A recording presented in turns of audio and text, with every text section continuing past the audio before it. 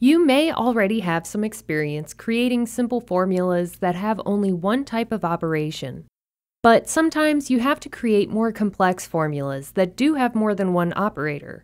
For example, addition and multiplication. To do this, you'll need to understand how Google Sheets is calculating the answer.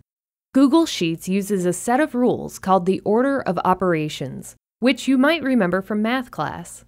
The order of operations determines which parts of the formula to calculate first. The very first thing that you calculate are the items in parentheses. Then, if you have any exponents, you'll calculate those. Next is multiplication and division. And finally, addition and subtraction.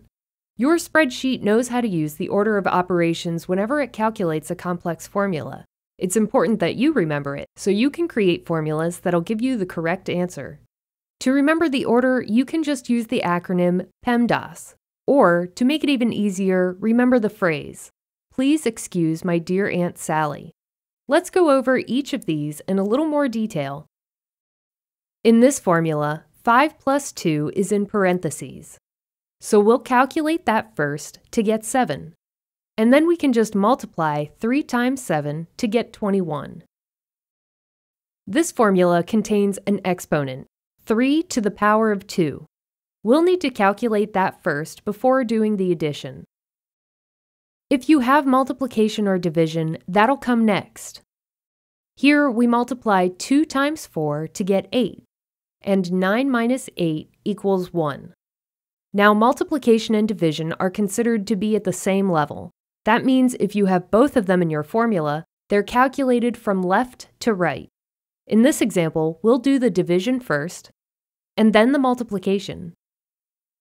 If we wanted the multiplication to happen first, we could just put it in parentheses, or we could rearrange the formula so the multiplication was on the left.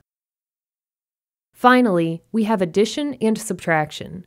Just like multiplication and division, these are on the same level, so we'll calculate them from left to right. Okay, now let's put them all together. This formula may look really complicated, but we're just going to go step by step through the order of operations, and you'll see that it's really not that bad. We'll start with the parentheses. We'll calculate each of these to get 2 and 3. And as you can see, the formula's already starting to look a bit simpler. Next, we'll look to see if there are any exponents in this formula. And there is one, 2 to the second power. When we calculate it, it becomes 4. Next, we'll do the multiplication and division, going from left to right. And now all that's left is addition, and that gives us our answer, which is 8.75. And that's the same answer Google Sheets would give you if you entered the formula in your spreadsheet. It's important to keep these rules in mind whenever you're creating a formula. In this example, I'd like to add these 3 values and find out how much the sales tax will be. I'll start by typing the equals sign, which is how you always start a formula. Then I'll calculate D3 plus D4 plus D5. Next, I'll multiply by 0.055, which is the tax rate at 5.5%. Now, is this formula going to give us the correct answer? No, it's not. Multiplication comes before addition in the order of operations. So the spreadsheet is going to multiply D5 by 0.055 first. Then it'll add D3 and D4, which isn't what we want. We want these 3 values to be added first. So to do that, we just need to put them in parentheses.